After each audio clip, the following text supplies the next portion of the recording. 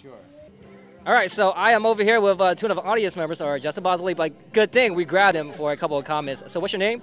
My name's Ian. Ian, what's yours? I'm Amber. So Ian, Amber, what do you guys think about the show? I have to say the highlight was really Mark Zhang's performance.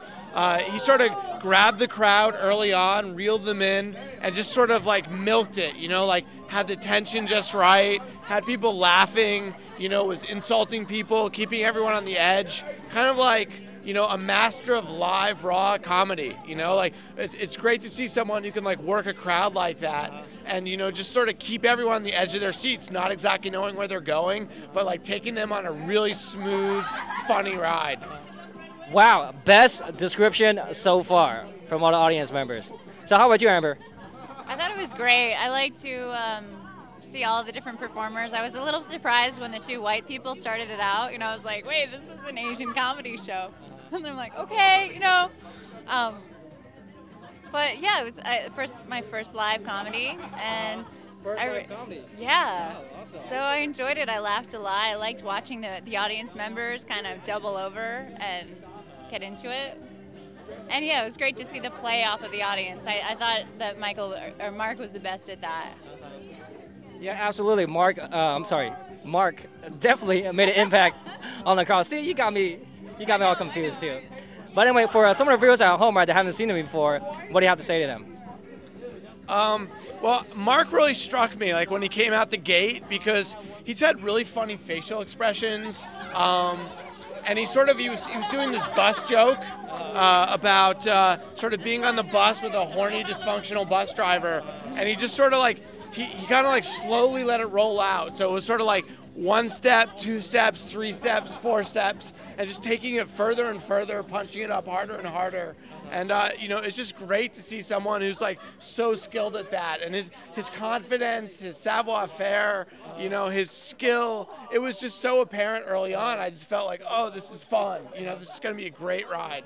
Wow, did he pay you or something? You know, I thought he knew when to pause too.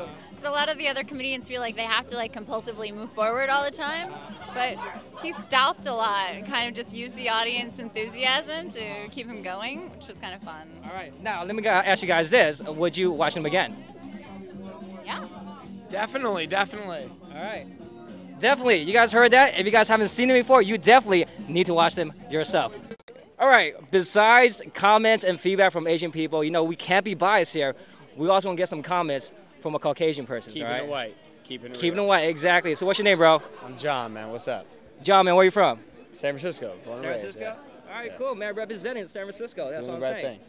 So you guys came out watching the Cocky Asians. Yeah. How you feel about them? Fucking, I gotta be honest, funnier than hell. I was not surprised, but I was blown away. I gotta be honest, man. I came into it going, this will be all right, and it was funny as hell, man. Getting picked on helps. I mean, it's always funny when you get picked on, but that shit was funny, man. Yeah, definitely, man. It's all good humor, all good fun. Oh, of course. You know, nothing personal. Yeah. So let me I ask wish you. it was personal. I like that. That's Nah, fun. it's cool, That's man. even better. But cool, man. But you know, they did come up with some pretty good jokes. Let me ask you Yeah. this: would you watch them again? Oh, for sure. Are you kidding me? Any day of the week. That shit was funny as hell. I'd come back tomorrow if they were playing again tomorrow. Well, there you guys have it. Unbiased opinion from a white guy. No, The Cocky unbiased, Asians. unbiased. Funny as hell, for sure. Woo woo! Man, these Cocky Asians are hella funny. Almost busted my gut just watching them so much and laughing so hard. All right, so hope you guys enjoyed the show because all funny things must come to an end. But on the other hand, if you can't get enough of the Cocky Asians, just log on to Facebook and search for their Facebook fan page, which is Cocky Asians Comedy Group. And while you're on there, be sure to check out our group page at groups.to/ASVN. And for additional clips and music videos from other Asian American artists, log on to our YouTube channel at youtube.com/ASVN Style Vid Network. All right, and all the way up to our #1 music video.